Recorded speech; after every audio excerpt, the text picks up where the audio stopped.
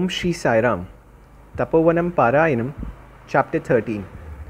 Paramam Vichithram Leela Vibhuthim. The miraculous Vibhuti. What I materialize is a manifestation of divinity, with a potent significance as well as symbolization. It is symbolic of the cosmic, immortal, and infinite nature of all forms of God. Atma, or the spirit, is what is left when everything worldly and transient has burnt away. In first place, it is symbolic of the life and death cycle in which everything ultimately reduces itself to ash. For dust through art, unto dust shall through returns. Ash or dust is the final condition. It can undergo no further change. In the spiritual context, it constitutes a warning to the recipient to give up desires, burn all passions and achievements and temptation in the fires of worship, which makes one pure in thought, word, and deed. It is a symbol of divinity. Vibhuti cancels cancer. Once an advocate arrived at Prashantanilayam. He was a chronic smoker. Cancer afflicted his throat. Doctors advised surgery along with radiation and chemotherapy. He desired to obtain Swami's permission before the commencement of the treatment. On arrival, the ever-merciful Bhagwan invited him into the interview room, asking him to hold his palms together to form a bowl. He materialized and poured a large quantity of vibhuti into them and asked him to eat it all. It was dark in color and tasted like bitter gourd. Swami affectionately cajoled and persuaded and helped him to finish it. After the interview, the man walked out and went into the canteen for a cup of coffee. As he was at it, his eyes fell on the nearby pakodas, a savory disk, crisply fried in oil. Unable to resist, he ate a plateful. Due to pain in his throat, he had not been able to eat properly for a long time, despite his keen desire and strong taste for food. But now he noticed that he could eat comfortably and relish it. He was surprised. With his finger, he probed inside his mouth at the cancer-affected spot. He felt no pain at all. He realized that the cancer had gone. He was overwhelmed, tears flooded his eyes as he remembered Bhagwan's mercy. When on the next day Swami again called him into the interview room, he expressed his gratitude to Swami and fell on his feet. He told Swami that he was proficient in Sindhi and begged to be permitted to translate and publish Sindhi edition of Sanatana Sarathi. Swami replied, "It is only for that purpose I have made you come to Puttaparthi." From then on, the blessed person has been translating and publishing Sanatana Sarathi in Sindhi. Dono Polo. Tribal leaders surrendered stern. Before its reconstitution, the region now called Arunachal Pradesh was formerly a part of Assam. Most of its people are tribals. They were demanding a separate state for themselves and were carrying on guerrilla warfare against the government of Assam. The government made every effort to please them and win them over. It spent crores of rupees in their territory on development programs, hospitals, roads, schools, and other facilities. Still, the tribals were not satisfied and continued with their separatist demand. In this situation, one of the tribal leaders fell ill with an undiagnosed disease. The government gave him plenty of medical assistance. It got medical tests carried out in reputable hospitals in Calcutta and New Delhi. Nothing helped. He was not able to eat anything at all. Whatever he used to eat, he would vomit it. His friends and relatives lost all hope. Sri Raja, Home Secretary in the state, had an idea. What if the patient could be taken to the divine presence of Bhagwan Sri Satya Sai Baba? It might help. The permission was sought from the government of India. Ultimately, a group of 29 persons, including the ailing tribal leaders, set out in the name of All India Tour, Bharat Darshan, and reached Puttaparthi. As they seated themselves in the audience hall, Swami went to them directly and asked in Hindi, "Where are you from?" The secretary replied that they are from Assam. Swami said in English, "Go inside." So they all trooped inside into the interview room, walking no doubt, but almost like running in their delight and eagerness. After the public audience was over, Swami came into the interview room. He materialized vibhuti, gave it on the tribal leader and directed him to eat it. He sat on his throne and inquired, "What brings you here?" The secretary explained, "We have come for your darshan. This tribal leader is having some stomach problem. No treatment has been helped. Medical tests conducted in Calcutta and Delhi failed to identify the disease. He is unable to contain any solid food. As a result, Tribal people of that region have lost faith in our medical system and procedures and hospitals. This man is a prominent tribal leader, and only you can heal him. Swami assured him, "Don't worry, he will be fully cured." Then Swami began to talk to the tribal visitors in their own language. He talked of their village and their environment.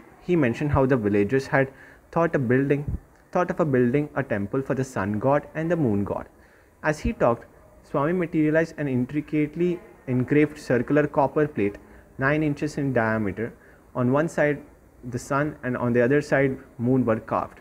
He drew their attention to the delicate craftsmanship of the plate and declared that the temple proposed to be built would become known as the Dono Polo, meaning the sun and the moon in their tribal language.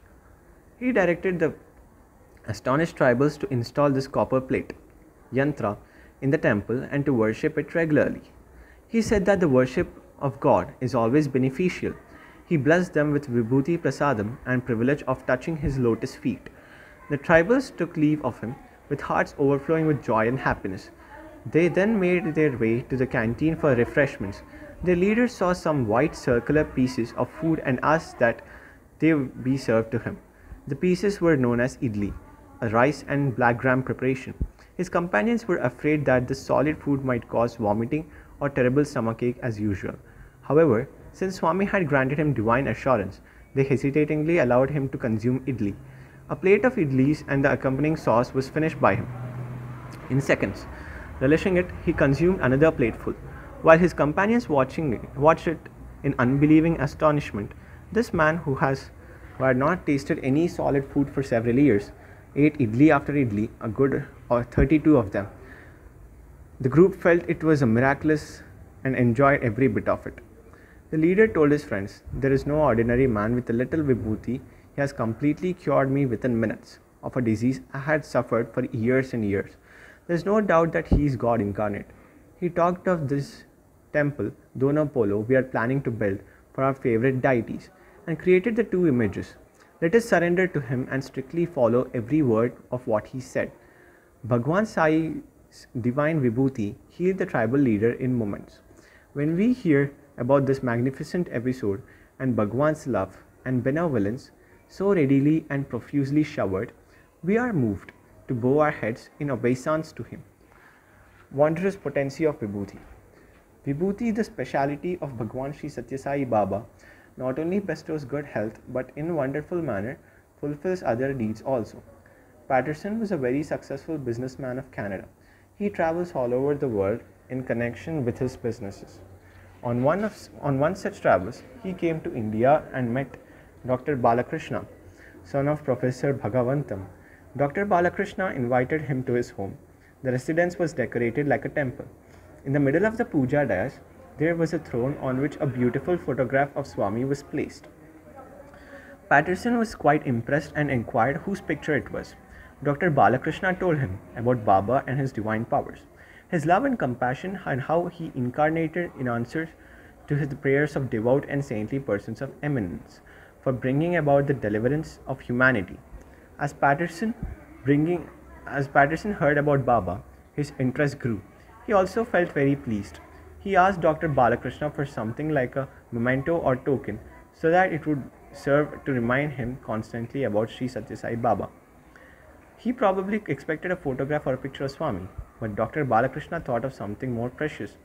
He felt that the best moment of Swami would be Baba's Vibhuti, so he gave Patterson a small packet of it. Patterson felt somewhat dismayed and asked, "Ashes? Do you give me ashes to remind of this greatest yogi?"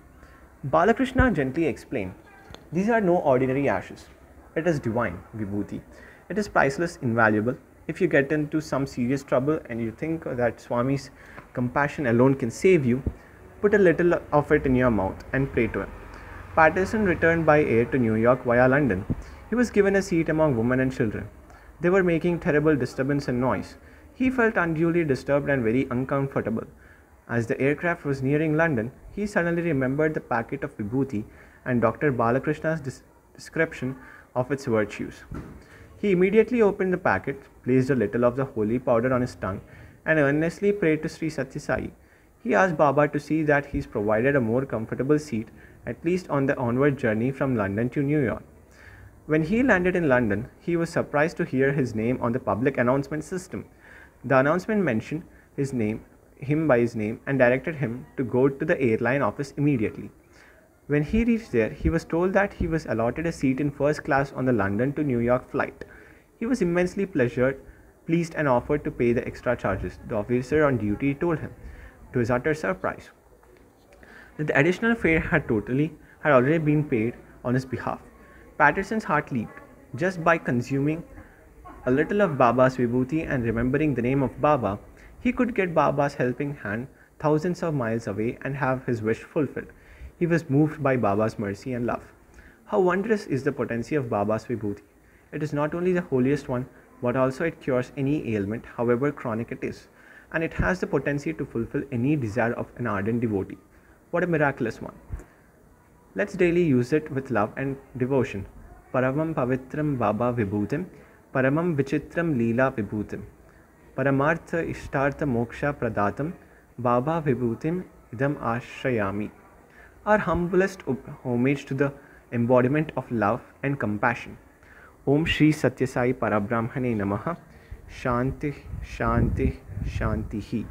End of chapter 13. Om Saishwaraya Vidmahe Satya Devaya Dhimahi Tanna Sarva Prachodayat.